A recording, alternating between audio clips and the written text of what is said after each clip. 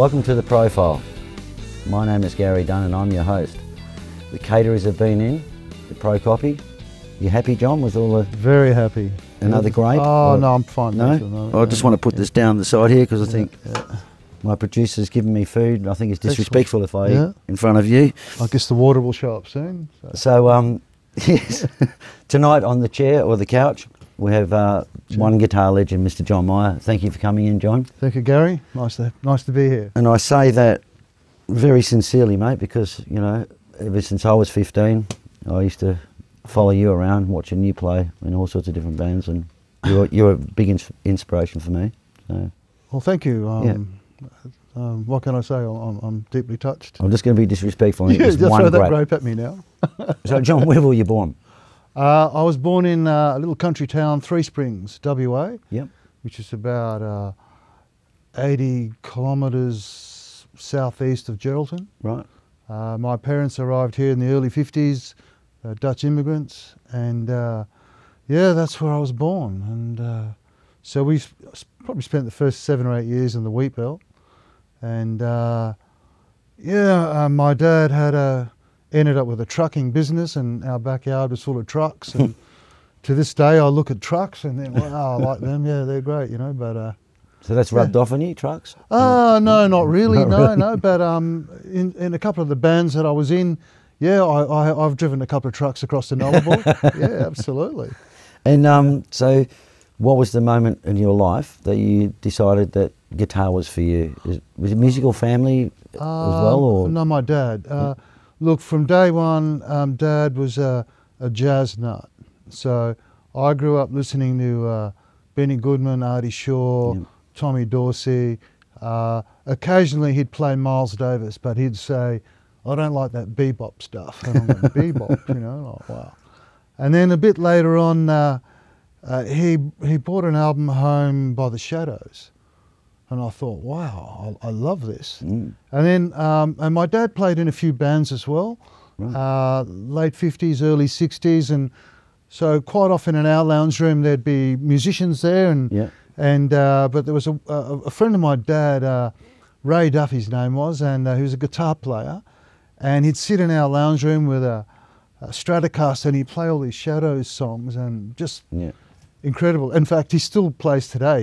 He's fantastic, and unsung legend of Perth music, I reckon. But anyway, and I just thought, I love that. I'd like to do that. And but my dad, he also played sax and clarinet, and I had a few lessons, didn't work out. Guitar didn't work out, but I ended up with a drum kit, and so the neighbours loved me, and my first band, I was the drummer. Wow. Yeah, so, and this was really neat. And, you know, I think bar chords put me off, you know, I didn't like bar chords. And, but they were hard when you were starting, weren't they? But, mate, you know, like, and, but one day at rehearsal, I remember in the band I was in, I probably would have been second year high, and the singer was going, I can't sing to these chords. And he's looking at the sheet music, and the guitar player's going, well, it's A, I'm playing A, and what's the little M stand for? I don't know. So I went home and my dad had a chord book. So I'm playing A minor, and I went to rehearsal. I think you're supposed to play A minor. And the guitar player wasn't happy because he was a lot older than me, and there's the drummer, like, who can barely walk, telling him how to play a bar chord. So you play it. So I did. I'm playing a bar chord, and kind of, but I was lucky because of Dad, there were guitars at home, there was a piano, there was a saxophone, clarinet. So I was able to, try it all. But luckily there were a couple of guitars there, so I was able to work out some chords, and it kind of, went from there, really. So the first band you were in, Stug War Express. Stug War Express, My producer's got an E here. Formed by a friend of mine at school, Barry Wright, and he was an English guy, very humorous, and he said, it's raw gut spelt backwards. Oh, oh, okay. So, it is too. So, and we did some Zepp covers, and John Meyer and the Blues Breakers, and yeah, and we started doing a few gigs at yeah, little clubs and, you know, little just venues around the place really, and kind of, yeah, fell into it. So who would have been your biggest influence then? Would Zeppelin and bands like that, or? Actually, yeah, but just before that, it was I was at a friend's house after school, and his older brother was playing this music, and I heard this guitar, and I'm going, wow, what is that? And so I knocked on his door, and he was the older brother, you know, and he's going, what do you want? Yeah. You know, and I'm going, Neville, what's that music you're playing? And he said, Eric Clapton, John Meyer and the Blues Breakers now, rack off. You know? So, yeah, and actually later on it wasn't Eric Clapton, it was Peter Green. All right, yeah. And I thought, I just love the tone, and yeah, so... Went and bought some albums? Went out and bought the album straight away, and I had a record player set up at eye level, plugged into my little Bandmaster copy amp that my dad made. Yeah. He made the amp, and wow. no, not thanks, you know, and like, I couldn't do that, you know. And yeah, it worked out all the little licks, as many as I could. Yep. And then I read a few interviews with him and Eric Clapton, and they were talking about guys like Muddy Waters and Elmore James, and just around that time I met a bass player, Ed Browning his name was, who was a blues nut, and he had all these albums. So I went around to his house and hung around there for a while. Yeah, you know, and like, so yeah, blues, Shadows, and then yeah, definitely Led Zeppelin, Deep Purple. Yeah, they were all kind of blues based anyway. Yes, really, absolutely. You know. And so, what Rudy and the Aardvarks would have been your first sort of major band where you were in the papers and things. Yeah, you know. Well, I think what actually happened is I met a guy called Jeff Lally, drummer. Yeah. And he knew Rob and Wendy. They were brother and sister, and Rob ended up he was a bass player, and Wendy was his sister, and she was a singer, and yeah, it was immediately we got a lot of gigs, and I think mainly because of Wendy. Yeah, she well, she was a great singer for starters, but also she looked fantastic on stage. Yeah, she people kept saying, "Oh, can you introduce me to the singer?" No, not really, you know. Excuse me. And we were in the Battle of the Bands one year, and we didn't win it. I think we came third or something, but we won the audience vote. Was that the Hoadleys? Yeah. And so, and I remember taking a wild guess. Yeah, Hoadleys. And you know, and it was kind of, and we played our own songs at the Battle of the Bands, and so yeah, that was. You've always been a songwriter, haven't you? Oh yes, I've tried hard, you know. So I don't know. I think it's just sort of a natural progression. I think for me anyway. Yeah. You know? To this day, whenever I pick up a guitar, I don't know, something just happens, and I kind of like that. And it kind of sticks there. That's the exciting thing about it, isn't it? Yeah, absolutely. Yeah. And is it so that led to Fatty Lumpkin? How did that happen? Well, it was sort of probably around that time. I was still working during the day then. I was working at a place called Athol Hill, and they were wholesalers for Fender guitars, CBS records, Rogers drums, Shure mics, and all the guys that worked there were all ex-musos or musos. So it was a fantastic place to work. And I remember one day at lunchtime, John Worrell and Al Cash walked in, and they're standing at the counter, and you know, "You interested in forming a band?" And I went, "Well, yeah, sounds like a great idea." I mean, you know, so yeah, that's Fatty Lumpkin started, and he's playing bass. And I was like, "They've got a guy called Roy Daniel," and all musicians who I admired a lot, and but the thing that we did from day one with the first lineup of Fatty Lumpkin was we're going to be totally original. Wow, how do you do that? You know, like play 3-hour gigs with only 4 songs. Yes, long songs. So some of the songs were incredibly long. But we had a thing where whoever set up first, and we didn't have roadies in those days, start playing. And so, yeah, you know, if Roy set up first, he'd just start playing something, we'd all just join in.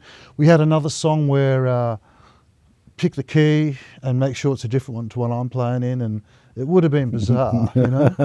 But somehow or other, we ended up working 4 or 5 nights a week, which probably in the early 70s, you know, it wasn't that hard because there were venues everywhere, you know, and John Worrell, I guess, would have been the leader of the band, and he had a way of getting on with pub owners and etc. So yeah, we did okay, you know, at first. How long did Fatty Lumpkin actually go for? Well, because there was different lineups. There was a few different lineups, and well, probably the totally all original thing wasn't going to work. Yeah. And I think it probably only lasted 6 months, maybe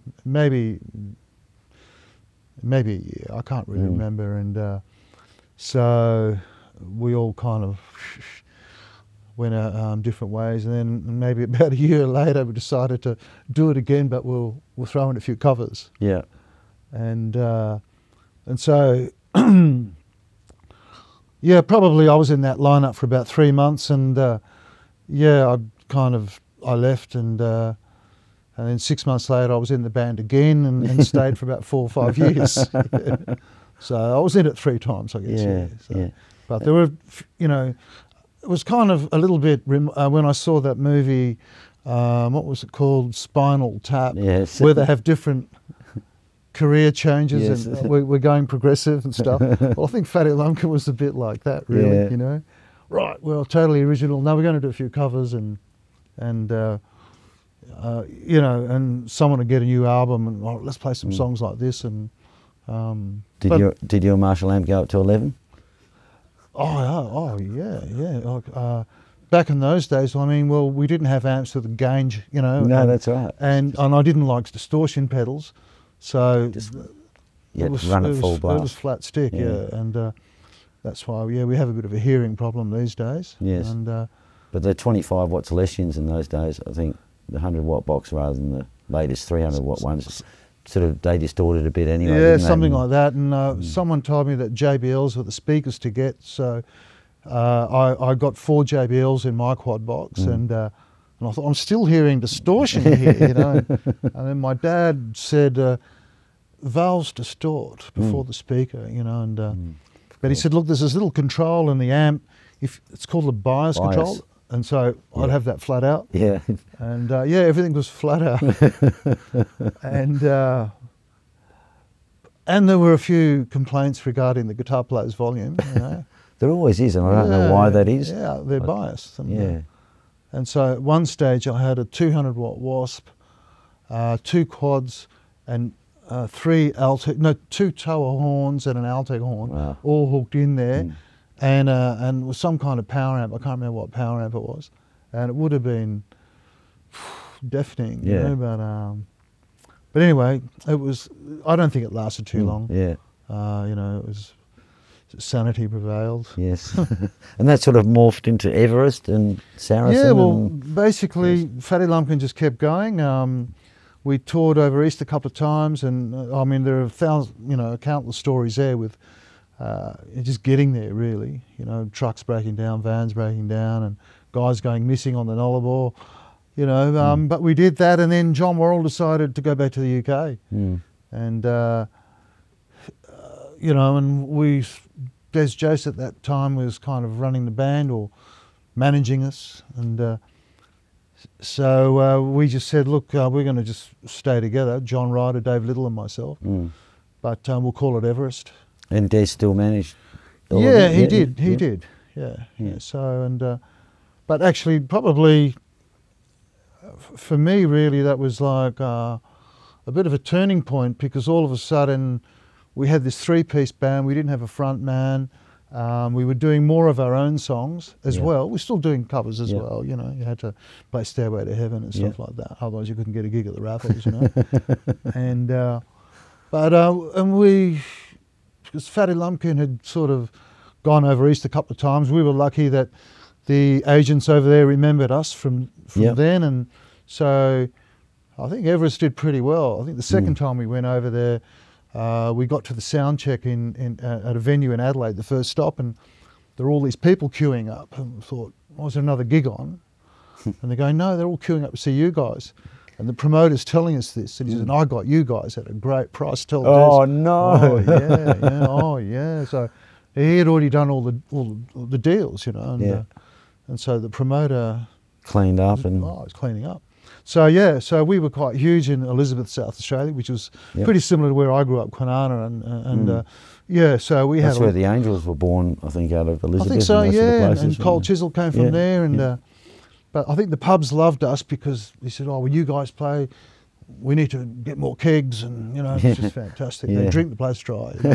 So it worked out well. Yeah, everyone got the money apart from you guys. The pubs, the promoters. That's right. Yeah, well, it's the same old story, isn't it? Yeah, pretty familiar story. Yeah, absolutely. So after Saracen, you decided to. I know you must have got some phone calls because you. Swanees got a couple of phone calls. But what actually happened was, you know, it's difficult being in Perth and then taking the band to Sydney.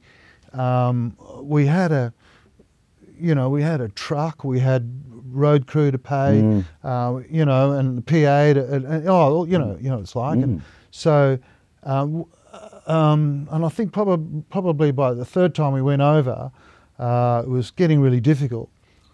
But we had a couple of labels interested, and but both of them wanted to put a front man with the band. And that kind of didn't really sit well with us. I met a couple of the guys that they suggested, and in the end, I think bands break up, and unfortunately, Saracen did, and I think it wasn't until later when I was living there, and the first band I played with after Saracen was Swanees, and I kept bumping into punters all over the place, going, "Where's your band?" You know, like you know, and even later on, there was still so much interest in the band. It was unbelievable, really. But you know, these things happen. So you played with Swanees and I think Sharon O'Neill. You toured with Sharon O'Neill as well. Yeah. I was very lucky. That it turned out that a lot of the guys that were playing with Swanees could also go touring with Sharon. You know, well, I think it was one of the backing singers and the saxophone player, and I'd met a guy there called John Stevens who knew Sharon really well, and we were quite good friends in those days, and he actually recommended me. So you know, so I got a call and come along, and so I was lucky for the first couple of years I lived in Sydney. I was able to alternate between Swanees and Sharon O'Neill, and started doing a bit of session work as well, you know, here and there. Yeah. So I was able to survive, but I guess at the end of the day, it's not the same as being in your own band and playing your own music. So I missed that. With Saracen, it was a definite. Some nights were a real event, you know. If we had a good night, it was pretty awesome. You know? Just from how I felt, you know. Yes. Because it was you owned it. It was yours. And we did a lot of our own stuff, and so I guess there are a few regrets there. Have you still got Sharon O'Neill's phone number? No. For Strawny, I can't remember because he used to do certain things to himself, to his body, when he used to see pictures of Sharon. No, I don't. No. But they were, it was a good band. It was a really good band. Yeah, absolutely. Yeah. And is that Rose Tattoo came after that? Yeah. Well, I'd met Angry a few years before when I was in Everest, and we did a gig at the Bondi Lifesaver one night, and he happened to be the guest DJ. Yeah. And back in those days, if we got an encore, I used to go out and stage with the guitar, and I had this 301 where you could play for 30 seconds. Roll and tape echo. Yeah, and then that would come roaring through the PA, and then I could play something over the top. And sometimes it worked really well. Other times, but anyway, this night worked really well. And met Angry, and it ended up that Rose Tattoo, the original lineup, they're staying at the same hotel. So got to know each other, kind of thing. And then while I was in Swanee, I get this call, and it was, "G'day mate, you got a passport?" I go, "Yep." He says, "Well, we need a guitarist." And but I couldn't do it, which is pretty unfortunate because they were in the States touring with Aerosmith and ZZ Top. I love ZZ Top, you know, and Aerosmith, you know. And but Angry doesn't remember it that way, but maybe it's got a bit kind of blurred over the years, but it was something like that. Yeah. And about 3 months later, got another call, and I was a bit kind of concerned because I don't have any tattoos. Yeah. And you know, and also I'd heard a lot about just stuff, you know. And but when I met the guys, I knew Angry, but and so it was a very, you know, professionally run organisation. And the first rehearsal that we had, it was fantastic. The walls were melting, you know, like it was a big sound. And then, unfortunately, there was a bit of an issue with the drummer at that point, and then so before you knew it, it wasn't me joining Rose Tattoo; it was a completely new Rose Tattoo. Yeah, yeah. And so, in some ways, look, that was great, but in other it was going to be pretty hard to replace icons. You know, so. And you wrote in that band as well, didn't you? You wrote the song "Calling." That was a massive hit, wasn't it? Yeah. So that was actually the first album I did with them was called Southern Stars, and I co-wrote quite a few of those songs. And then the next album, same thing happened, and Calling was on that album, but I left basically halfway through the recording process. Yeah, all right. Or just as we were starting it, and really I thought at that point, for me it was, look, I mean, you know, I didn't start playing guitar to, you know, become a rock star. I started playing because I love guitar, and by then, you know, my influences, Shadows, blues, a bit of jazz fusion, and I had all these songs that I'd been writing that were all instrumental. Yeah. What do, you know? And I sort of thought, well, you either do it now or you never do it, really. So I took the decision to take a couple of years off and try and record my own music, and I did. Yeah. And while I was doing that, Matt Taylor rang me, and Phil Manning was sick. "Can you fill in?" I went, "Yep." So I filled in for about 4 years. Phil, he wasn't sick for that long. No, he decided while he was sick to give it a miss. And so, so I did 3 albums with Chain as well. Yeah.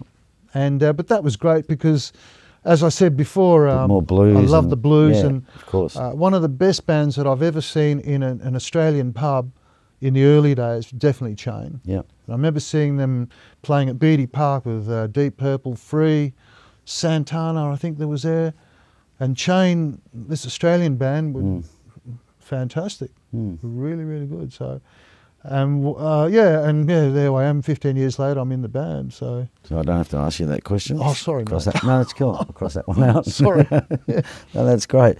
And so after that, you started doing jingles. You had the studio. So I mean, I tried putting a John Meyer band together, but by then it was already like early 90s, late 80s, early 90s, 91, and already then you could see the venues were half full, and it was tough to get a gig. Yes. And so I thought, well, I better do some teaching. And while I was at it, someone, a very good friend of mine, asked me to put a little jingle together for SciTech, I think it was. Yeah. And I did. And then I got another little gig, and then I, bought a bit more equipment, and then so I did that for maybe 10 years. Yep. Just sort of, and my little studio that I built in the backyard. Well, that kind of, it was tiny, but we managed to do things in there, and So. Well, I know you love your footy, and I know you're a fantastic West Coast Eagles fan. Absolutely. Good on you for that. Yeah. That's great. Oh. I think you actually did a Dockers jingle, didn't you, or something? Yeah, I played on it. I didn't write it, and did that just? But I did a bit of music for the Dockers. Yeah, how did you get through that? Slim was there one night doing some stuff for us. Yeah, so and but when I'd pull down my Eagles paraphernalia while the Dockers marketing people were in there, and, but when I played on their theme song, that was at Planet. So, but I didn't write that or anything like that. Just played guitar on it, but it was a lot of fun. Yeah. And so, what are you doing now? Well, I'm still recording. Yeah. But these days it's mainly me. Yep. About 6 years ago, I mean, I've always taught guitar, even when I was in Saracen. I used to teach. Well, supplement the income, but people used to ask me, and I go, yeah, sure, you know. These are some of the albums that you've written. I'll just hold these up for Strawny, or Strachan, some people call him, Phil Strachan. That's John Meyer's Blues Express. I think you can get this one here, the Shaman, at ProCopy, which is where we're sitting now. Dr. Welby will look after you if you give him a call. And here's another one. I know you've got plenty of them. Yeah. And I love the new one. I like the artwork. I did it myself. John Meyer's got the new one. That is not the artwork. I just thought I'd bring it in. It's been mixed, yet to be mastered. Artwork underway. But there's a couple of other albums. I'm doing a project with a guy called Craig Pinkney. Oh, yep. Cool. So we've got an album's worth of 80s style rock, I guess you call it. Yeah.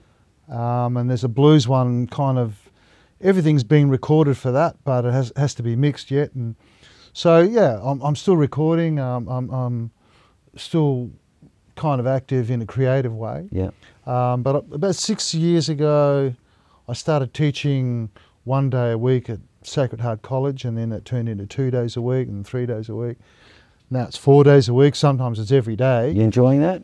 I am. Yep. Yeah. Look, I love teaching the kids. Yeah. And I have amongst the students. Oh yeah, there's about 4 or 5 fantastic little guitar players there, and I love seeing them. And there's also a couple of bands there that I instruct. So it's a challenge. Yeah. But it's, you know, getting to work at 8 in the morning is a bit tricky. Yeah. Definitely. You know. But we're doing it. Yeah. And.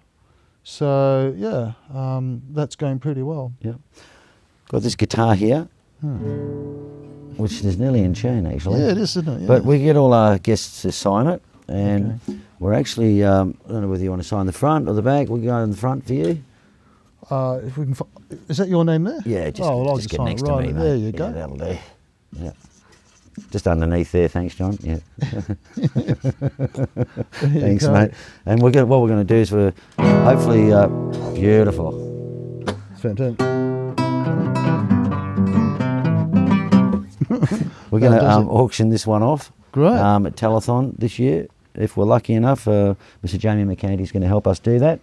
Fantastic. In the rock and roll segment. So hopefully we can get $5,000 or something. There's about 30 very good names on there so far, and we should have some more. So, well, at some point, that's going to be a bargain.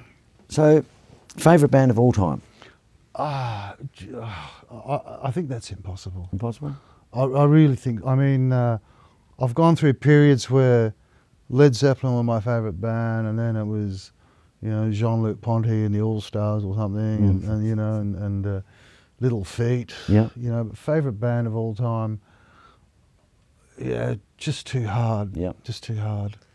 If you were stranded on a desert island and there's just a gramophone there that you could wind because there is no power, what album would you take to listen to? I saw this on the question list, and like, you know, this is really hard. You know, I think. Look, if it had to be an album.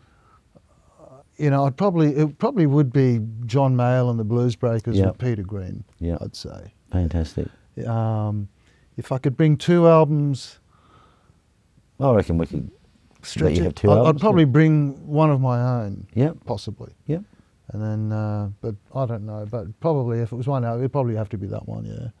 So you've said before your favourite Matt Taylor being your favourite band that you saw live. Yeah. Have you got a Perth band that you saw live? Yeah, I think that's a tricky one as well. Yeah. Look, in the early 70s, there was a band called Sid Rumpo. Yeah.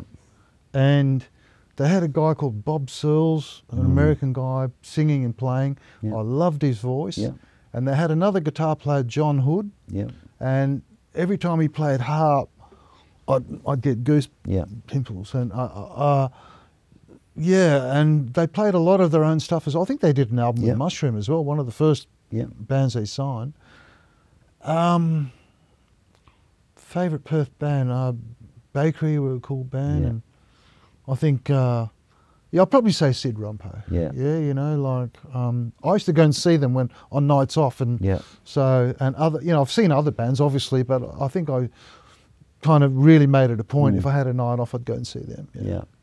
And just recently you got up on stage with some of your old cohorts. That's right, yeah. Mick Glendinning and Rick Whittle, and Yep, did a concert for Pecco. that's right. A very enjoyable concert. Yeah. For a great cause. Yeah. And, well, Highlight of the night was you and Dave Hole going toe to toe well, in Rocky Mountain Way, I think it was. It was yeah, I just can't great. remember what song it was actually, but look, that's always good fun, and, Yeah. I think Dave and I, we've done that before, but wow, it would have Yeah. been Long time ago.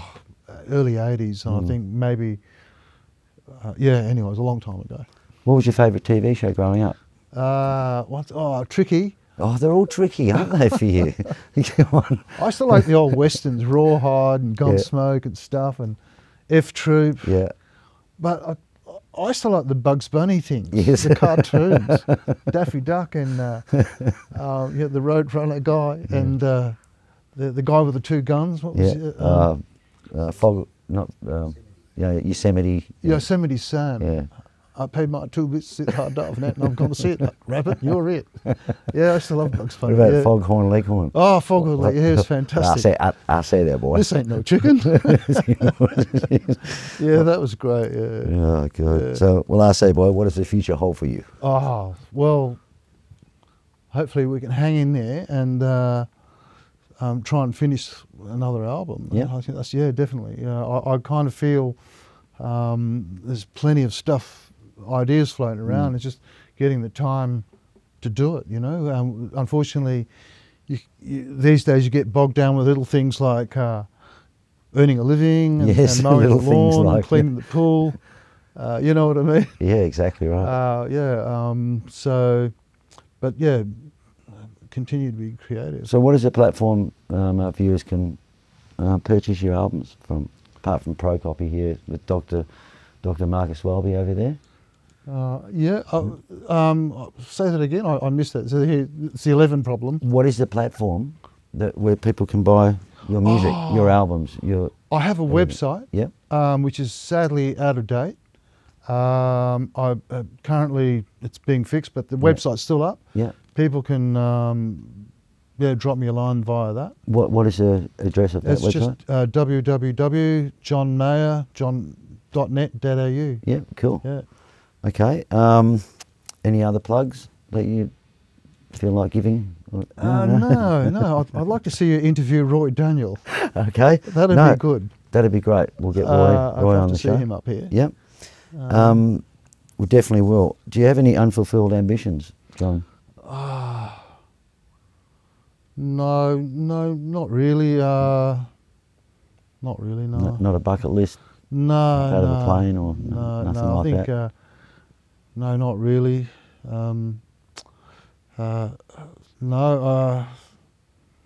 Yeah, it would have been good to be a rocket scientist, maybe. There you go. Maybe you could. No. Do you collect anything? No. Nothing at all? No. I think if I had a lot more money, I'd probably collect a few more cars. Yeah. You know, but no, not really. What's no. your favourite car? Favourite, that'd be hard, you know. I think the favourite car I owned was a beautiful old XB Falcon Coupe that I had in the late 70s. Yeah.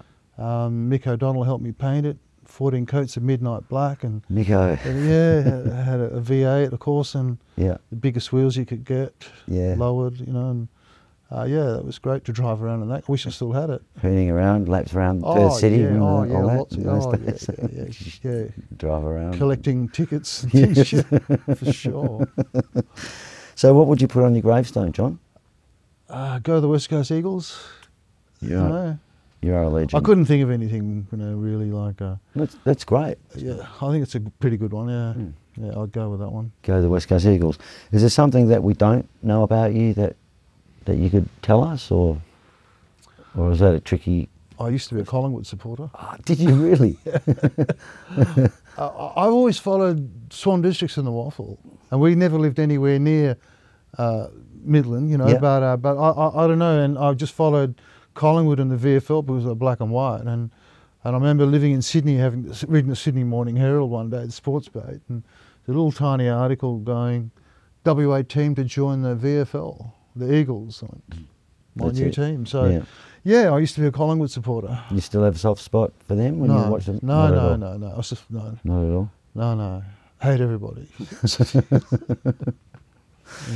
Just want to tell our viewers, if you like the show, please subscribe, give us a thumbs up, and we'll keep you up to date with what's going on. John, look, absolutely fantastic to have you in here, get a bit of an insight into your life and your experiences and stories, and very nice to have you in. Thanks very much. Thank you very much. Good on you, Gary. Thank you. Good on you. Thank you, viewers. We'll see you next time.